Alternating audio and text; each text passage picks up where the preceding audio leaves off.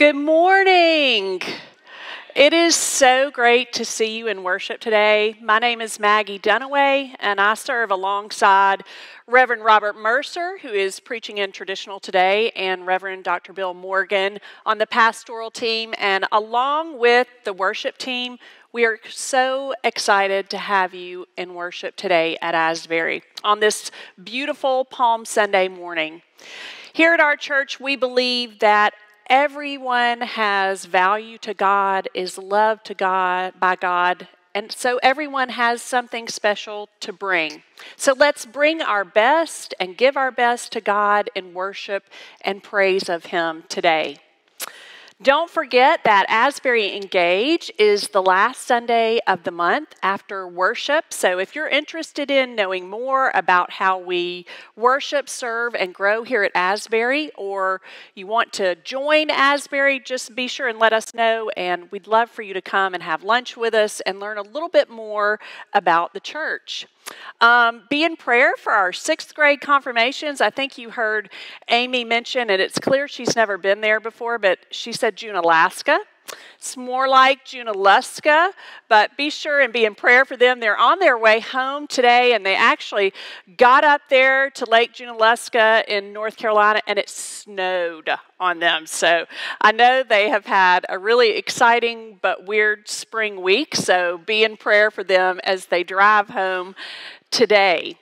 As we open our worship with prayer, I invite you to pause together, place your hands in your lap, palms up in an expression of openness to Christ. And let's pray. Gracious and loving Father, we take our first steps into Holy Week today, following your Son in the lead. God, help us to open our minds and spirits up to what Palm Sunday means for us all. A time to recognize our sovereign Father, but not to forget the self-denial and sacrifice He gave for our world. Lord, we ask you to continue to walk with those who are hurting, impoverished, lonely, alone, sick. God, those who are just struggling. Help us find ways to be beacons of your light to all your children, especially those in need.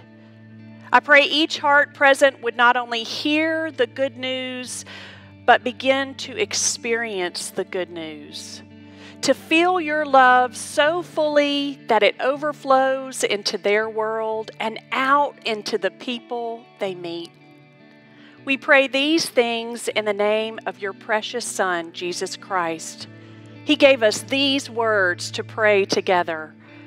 Our Father, who art in heaven, hallowed be thy name.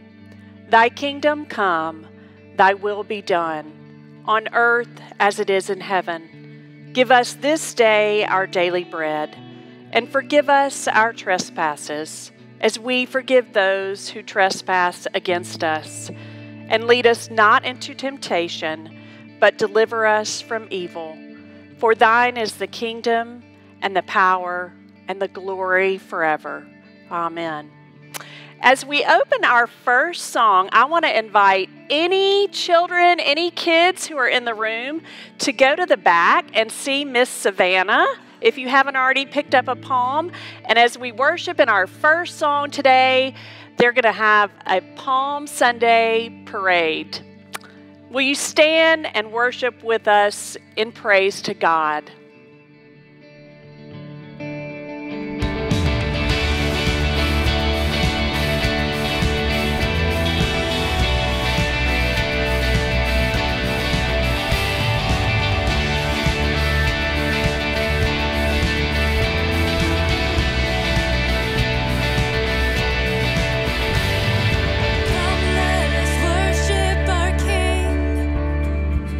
Come, let us bow at His feet.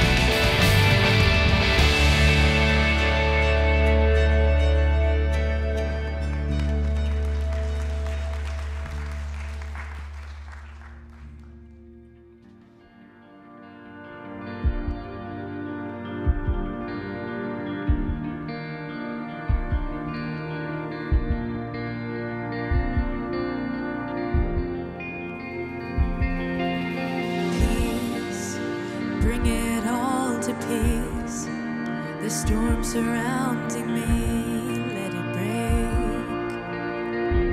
Add your name still, call the sea to still, the rage in me to still every wave. Add your name, Jesus, Jesus, you make the darkness tremble, Jesus, Jesus, you silence fear, Jesus, Jesus, you make the darkness tremble, Jesus, Jesus.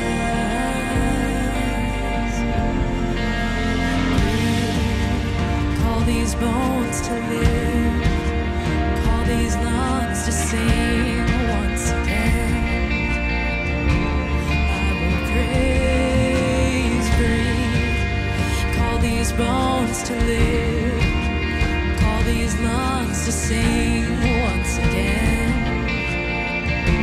I will praise, Jesus, Jesus, you make the darkness tremble, Jesus, Jesus, you silence fear, oh Jesus, Jesus, you make the darkness tremble, Jesus, Jesus.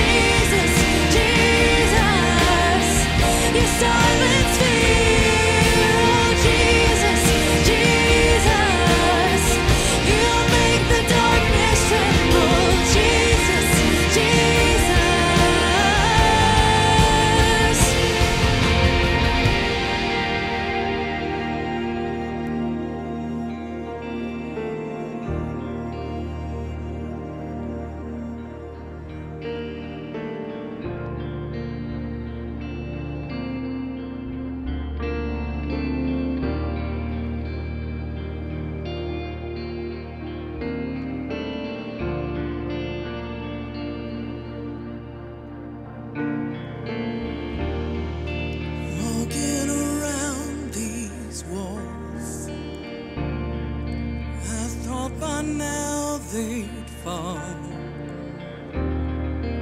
but you have never failed me yet.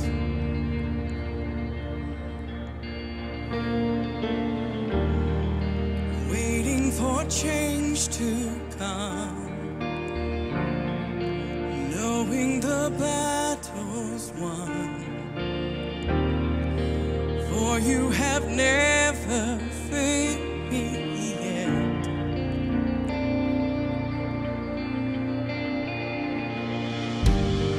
Your promise still stands. Great is your faithfulness, your faithfulness. I'm still in your hands, and this is my confidence.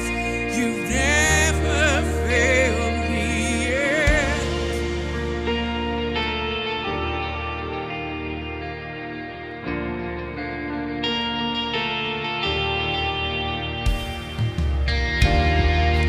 I know the night won't last,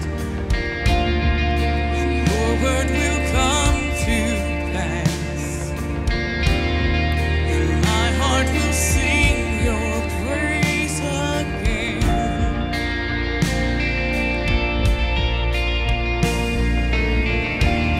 Oh Jesus, you're still enough. Keep me within your love, 'cause my heart will sing your praise again. Come on. Your promise still stands. Great is your faithfulness, your faithfulness. And I'm still in your hands. This is my confidence. You never failed me yet. Promise still stands. Great is your faithfulness, your faithfulness. I'm still in your hands, and this is my confidence. You've never failed me yet. Oh, you never failed. Oh, you never failed. I'm gonna see it move.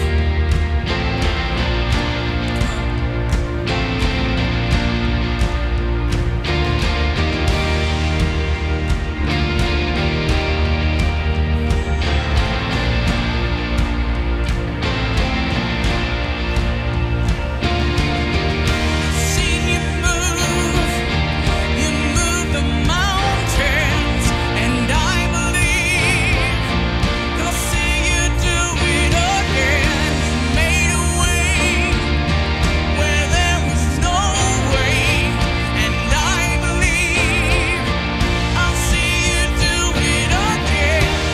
Seen you move the mountains, and I believe I'll see you do it again. Made a way where there was no way, and I believe I'll see you do it again. I've seen you move the mountains, and I believe I'll see you do it again. You made a way where there was no way, and I believe I'll see you do it again. I'll see you do it again.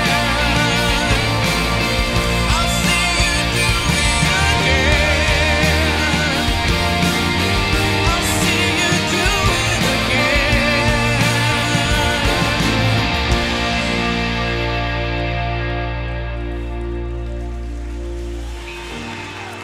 Your promise still stands. Great is your faithfulness, your faithfulness.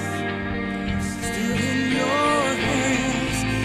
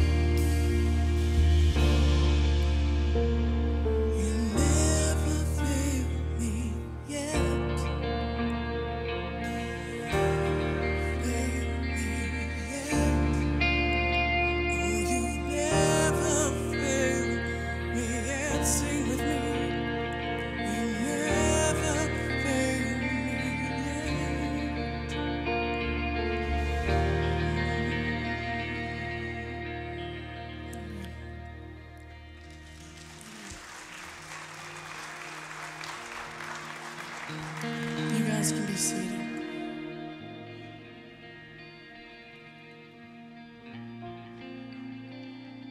Today's scripture reading is from the 19th chapter of Luke's Gospel, verses 19 through 40. After Jesus said this, he continued on ahead, going up to Jerusalem. As Jesus came to Bethphage and Bethany on the Mount of Olives, he gave 2 disciples a task. He said, "Go into the village over there. When you enter it, you will find tied up there is a colt that no one has ever ridden. Untie it and bring it here. If anyone asks, 'Why are you untying it?' just say, 'Its master needs it.'" Those who had been sent found it exactly as he had said. As they were untying the colt, its owner said to them, "Why are you untying the colt?" They replied, "Its master needs it." They brought it to Jesus, threw their clothes on the colt, and lifted Jesus onto it. As Jesus rode along, they spread their clothes on the road. As Jesus approached the road leading down from the Mount of Olives, the whole throng of his disciples began rejoicing. They praised God with a loud voice because of all the mighty things they had seen. They said, "Blessings on the King who comes in the name of the Lord. Peace in heaven and glory in the highest heavens." Some of the Pharisees from the crowd said to Jesus, "Teacher, scold your disciples. Tell them to stop." He answered, "I tell you, if they were silent, the stones would shout." May God add a blessing to the reading, hearing, and understanding of Scripture.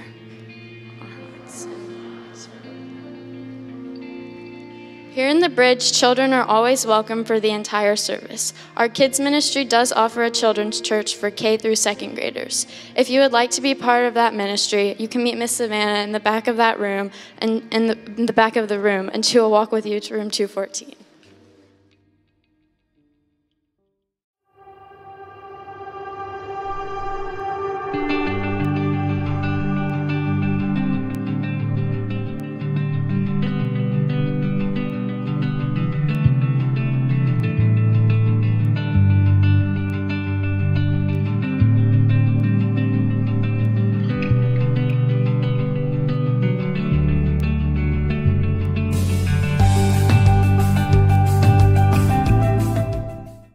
So we're closing in on the final weeks of our series, God Moves Us.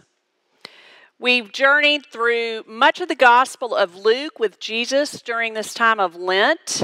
Today we explore how God can move us in faithful directions as we take our first steps through the doors of Jerusalem. Today's gospel lesson is all about movement. After all, there's a parade. Despite the misplaced expectations of the Jewish people then, and often of us today, Jesus propels this redemption story forward in sovereignty, self-denial, and sacrifice that can move us into more faithful followers if we allow it to. So it's a humbling and honestly kind of refreshing thing to realize that you've heard a scripture for years, but you've essentially missed something, no matter how many times you've heard it or read it. Or maybe that's not quite it. Maybe it's just that I had developed in my mind this picture of what Palm Sunday was supposed to look like. Revolves around a worship service that opens with adorable children, of course, walking and waving palm branches to mimic the followers of Jesus. It's the one time of year in a traditional setting where the whole choir processes in instead of staying in their stationary place, all the while singing Hosanna, loud Hosanna. In churches across the world, Palm Sunday involves this bright glimpse of post-resurrection joy and the pageantry of a parade. It's beautiful. It's moving. I love it. I love the tradition of it. There's nothing wrong with it. But I wonder if I've glossed over the reality of what it cost Jesus to be the kind of king he is in this moment. In my imagination, Jesus' entry into the city has become more kind of like a red carpet Hollywood award show with palm tree lined streets, or maybe the procession of the manicured royals as they drive through the streets of London when one of their own is going to get married. Lots of pomp, lots of circumstance, lots of pretty people. Like the Jewish people, my expectations of Christ became those of my world, not of his. The followers of Jesus were not well-to-do. They were not the upper crust. They were sick, poverty-stricken, outcasts, people on the very fringe of society. The cloaks that Luke describes that they threw down, they wouldn't have been fancy garments. They would have been worn rags with holes and grime, stuff that you and I would have thrown away in a heartbeat. Picture a large group of homeless people in downtown Birmingham, all gathered together, shouting and singing and chanting for a leader to unite them. Now, I can only look honestly at what my reaction to a gathering like that would be, and I'm not proud of it. The Jews wanted Christ to be a warring king who would alleviate their suffering under Roman oppression. I just want him and his followers to look and act like me. Part of allowing God to move us in a more faithful direction is removing those expectations, stepping outside of those expectations, our desire to place him in this box that we have made. Now, right off the bat, you might have noticed something about Luke's version of Palm Sunday. There's actually no palm branches, no hosannas whatsoever, no little children gathered around Christ. It could be called Cloak Sunday, maybe Donkey Sunday, because that's really what Luke focuses on. The movement of Christ toward the cross has taken nearly 10 chapters of Luke, and it's kind of skipped around in terms of what happens. But now, beginning with this event in Holy Week, we go through real time with Christ to the cross. Each character in Luke's version acts in faithful obedience to make this entry possible and to point toward the unique sovereignty of our Christ. So Jesus has been traveling, we're assuming by foot, all around the countryside, healing, preaching, and teaching. But in order to enter Jerusalem, he decides he needs the ancient day equivalent of an Uber, a donkey. Why the sudden need for a lift in the city? Why not just walk? Evidence points to the fulfillment of prophecy that is mentioned in the 9th chapter of Zechariah. Rejoice greatly, O daughter Zion. Shout aloud, O daughter Jerusalem. Lo, your king comes to you, triumphant and victorious is he, humble and riding on a donkey, on a colt, the foal of a donkey. So he tells 2 of his unnamed disciples to go find this certain young donkey that has never been ridden. And truthfully, I never got to the bottom of that particular mystery. And bring it to him to ride. Now, the disciples probably don't realize that this donkey is part of a greater cosmic plan by God to save the world. They likely think they're being made to make a Starbucks run. So, eyes rolling, nonetheless, they oblige in obedience to Christ. They tell the perplexed owners of the donkey, doesn't belong to Christ, that they're going to take the donkey, its master needs it. Now, donkeys were seen as a very humble animal, an animal that a leader would ride in peace, not after a war. Now, as polite Christians, we really like to focus on this humility angle. But Jesus is actually making a bold statement in choosing this animal. Passover is a festival to remember and celebrate how the Jewish people were liberated from oppression, were given freedom from the Egyptians. Now, during a festival like Passover, where Jewish people would be all in the city, all over the city, Pontius Pilate and other Roman rulers would ride through the streets on their stallions, followed by all their military might to signal their authority, to remind the Jews, hey, we'll allow you to remember your past freedom, but you're still under our rule. Christ's entry is a stark contrast to this imperialism. It's almost, you could say, a parody or a mockery of the authority of Roman rule. He strives for peace, but he makes a political and societal statement here. I am your king, but I'm not that kind of king. He rides the donkey into Jerusalem, and his temporarily enthusiastic followers, they lay down cloaks, they throw down cloaks in front of him, really just items of clothing as a sign of homage to royalty.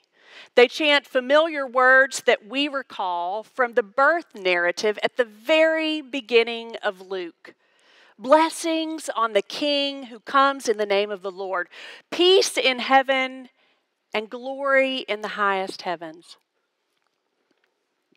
Well, the Pharisees quickly become uncomfortable with this swell of support because it disrupts this very carefully calculated and fragile peace they have with Roman forces, who allow them to practice their faith, but, as long as it doesn't disrupt the status quo.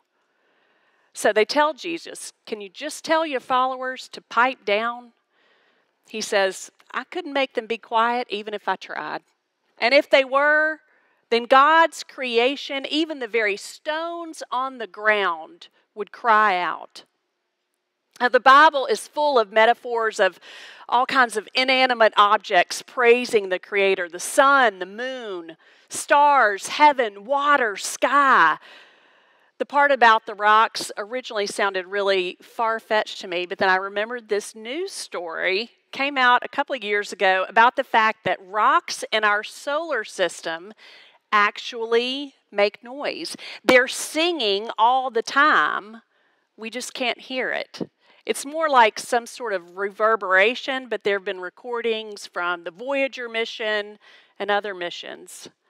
God's creation is full of praise for Him, and we're just one tiny part of it. If the stars were made to worship, so will I. Recognizing the sovereign God should move us to faithful obedience, like the donkey, like the disciples, like the rocks. Easier said than done. Maybe we can step outside ourselves for just a moment, long enough to remember that God's will was made apparent for us in the living body of Christ, bold and loving, stepping forward in the brightness of Palm Sunday for what He believed in, which was us. So Jesus demonstrates this sovereignty in the very beginning, and also the fact, as He faces the crowd, that He's able to deny the self and continue to love these people. The multitude of disciples who will turn on Him in mere days. Were Jesus any other ruler, or heck, any other person, He would just pause and stop in this moment just to revel in the cheers of the crowd, just to listen to that love that they're chanting and reciting for Him, even though He knows it won't be long before they're yelling, "Crucify Him, crucify Him." The word bandwagon, who I think these people might have coined, was actually termed in the U.S. in the mid-19th century. I believe P.T. Barnum, Phineas T. Barnum, who was the famous showman and leader of the circus, coined that term originally, and it was really just something that he called the circus bandwagon. Now, the term jumping on the bandwagon then became a part of our vernacular when politicians picked up on the fact that they could ride around the country and campaign from a wagon and attract followers who would then vote for them. Real life example, I have not attended one class at Duke Divinity School yet, but I jumped on that bandwagon and yelled at that TV like I was a true blue fan watching them lose to the Tar Heels. But I may jump off now that Coach K is retiring. We would like to think most people aren't as fickle as I am. We would like to think that those followers of Christ in Jerusalem on that day weren't as fickle as I am, but it's likely that they were. He tried to demonstrate to them a different kind of kingship, different than anything that they'd ever known. He's healed the broken and restored them to community.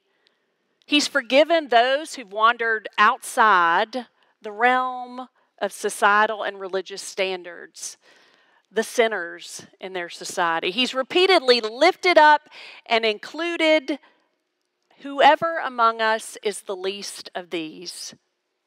They hope, instead, he's the one who will finally raise up an army and overthrow their oppressors in a violent show of force. Now, there's no blame here, hear me, for their hope. Wouldn't we want the same?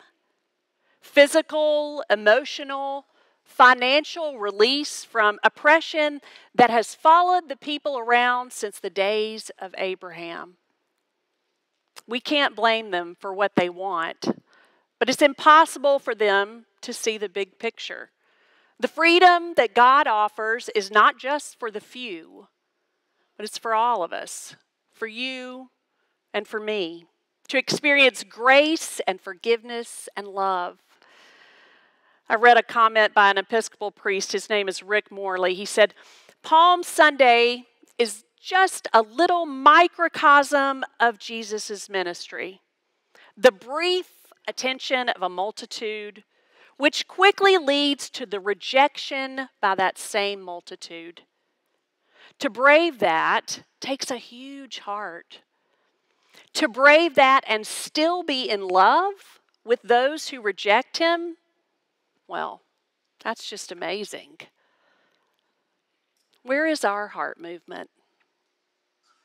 Where's our heart movement toward those who reject us or those who we love and reject? Do we unite our voices together in the Lord's Prayer today, but turn around and hang on to a grudge with dear life as we move forward? Do we find ourselves lost in the beauty and the wonder of the music and praise we've heard today, but spew judgment the next day when someone doesn't meet the standards we think that they should? Being moved in faithfulness takes more than waving palms and singing hosannas. So Christ's sovereignty, his self-denial, but then the ultimate motivator for us to seek a more faithful existence is his sacrificial love. In the 18th chapter of Luke, he tells the 12, look, we're going up to Jerusalem and everything written about me by the prophets will happen. I'll be handed over to the Gentiles. I will be ridiculed, mistreated, spit on. After being tortured, they will kill me. On the third day, I will rise up. Each moment brings Christ closer to this reality. Now, this is not sacrifice just for the sake of nothing, but because Jesus entered the world, saw the need, and was moved to tears by it. He isn't some kind of robot who goes through the motions of prophecy to his death. Certainly, he continued to hope that people would see the alternate reality, the life that he offered, and that perhaps there would be a different ending to this story. But it was and is still so vastly different from the world that we knew, from the world that they knew. A world of success, of winning at all costs. They couldn't see it, and so many times neither do we. At the end of the day, Christ is brutally killed by man, not by his Father. He is naturally moved and saddened by the events that will come to pass. In the very next passage after this triumphant entry, Jesus weeps over the city, Jerusalem, that he knows will fall. Would that you, even you, had known on this day the things that make for peace. But now they are hidden from your eyes. He came to his own, and his own received him not. And Jesus, human and divine, is moved to sadness and tears. Christ came to earth to show us who God really is, what no king can be, no leader, no president, a savior. There's a film, it's one of my favorites. I think it was made in the late 90s, Saving Private Ryan. And it's loosely based on a true story. If you haven't seen it, if you're not familiar with it, you should. But in the opening scene, we learned that 3 men, all with the last name Ryan, have died in battle in the Normandy invasion. And that their mother, who is back in the United States, in one day will receive word that 3 of her 4 children have died. Now, it's based on the U.S. War Department's sole survivor policy, which was adopted in the 1940s after 4 brothers serving in the Navy all died during the Battle of Guadalcanal. That the Army will find that remaining child, release them from the military, and bring them home.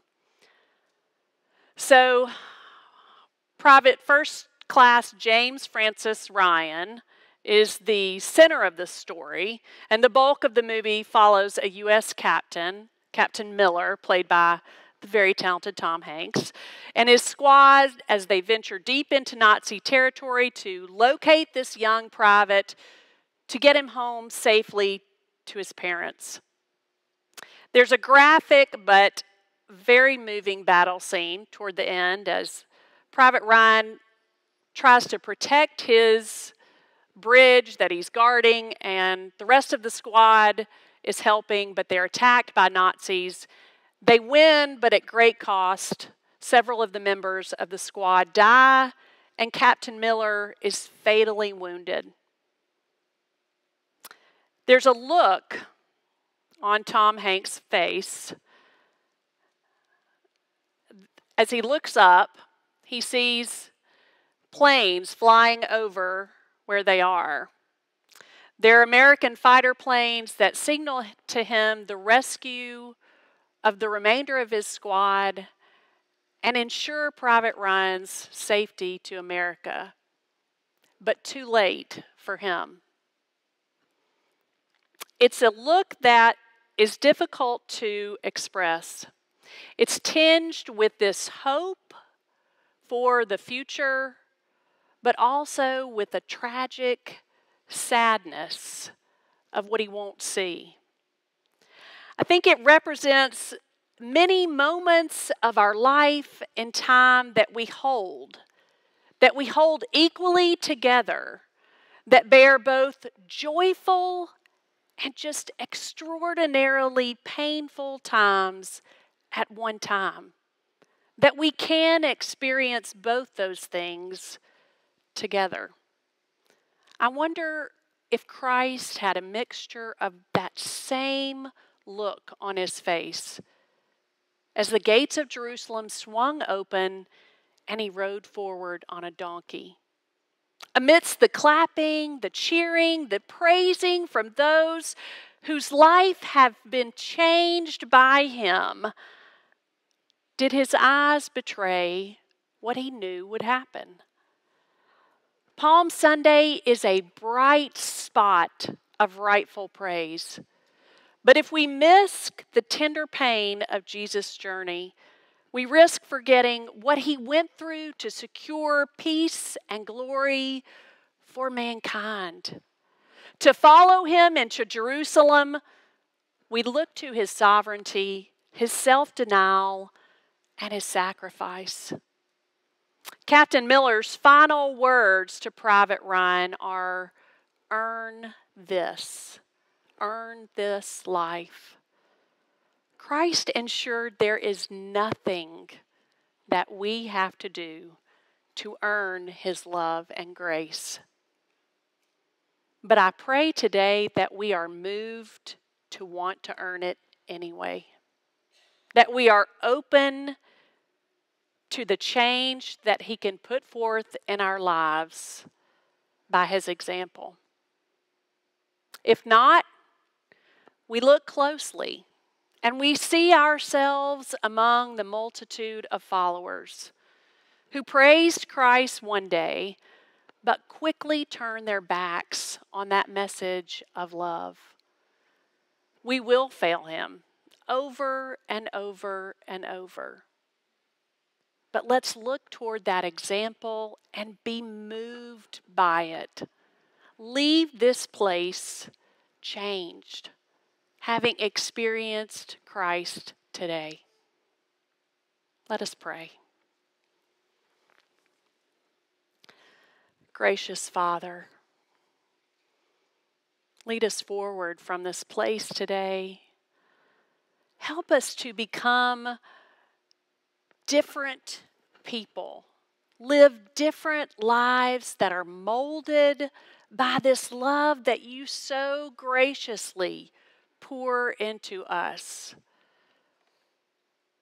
You are our King and our Savior, even in those moments when we don't recognize you, when we try to conform you to the kind of Savior that we want you to be.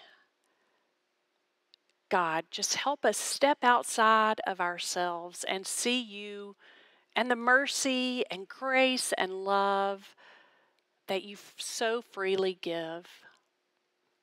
God, we love you. As we go forward into Holy Week, let us walk with you. Let us experience what you experienced, the pain, and ultimately the triumph and the joy of resurrection in our lives. We love you. We praise you, God, in all things. Amen.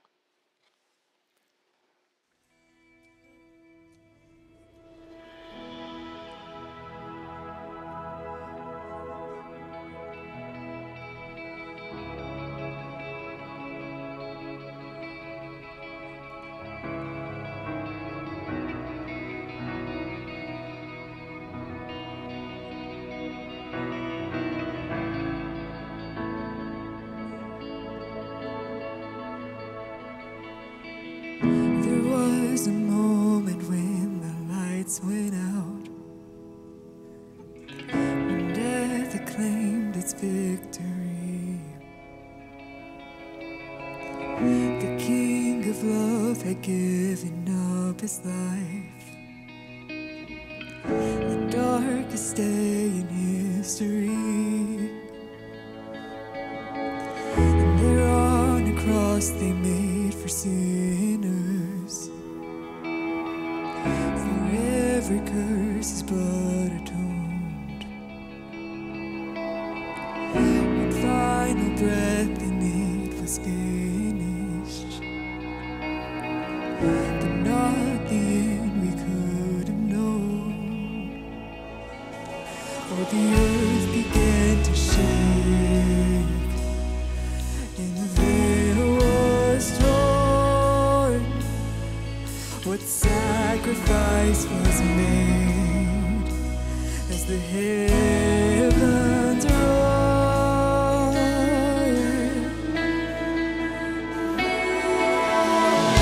You